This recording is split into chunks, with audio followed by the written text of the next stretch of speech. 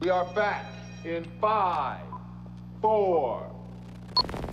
Now, here's Mr. Midnight, Jack Darrow. Oh, good evening, night owls, and thank you for allowing me into your living rooms once again. Well, night owls, we've got a heck of a show in store for you tonight, and I'm very excited for you to see it all unfold before your very eyes. I really hope you love it. Gosh, I hope you love it. Please love it. Love it. I'm trying to host a nationally syndicated talk show. And I'm trying to help you keep it on the air. We all know how important it is to keep our sponsors and affiliates happy, but in my humble opinion, there is only one person who really matters in this whole darn crazy business. And that is you, our viewer. You're meddling with things you don't understand. Whoa! Now, as you know, here on Night Owls, we think it's very important to keep an open mind.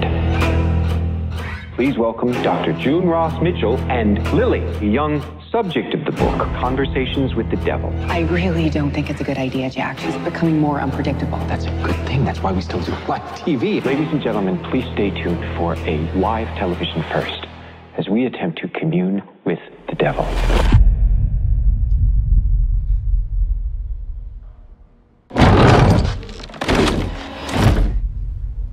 Lily, can you hear me?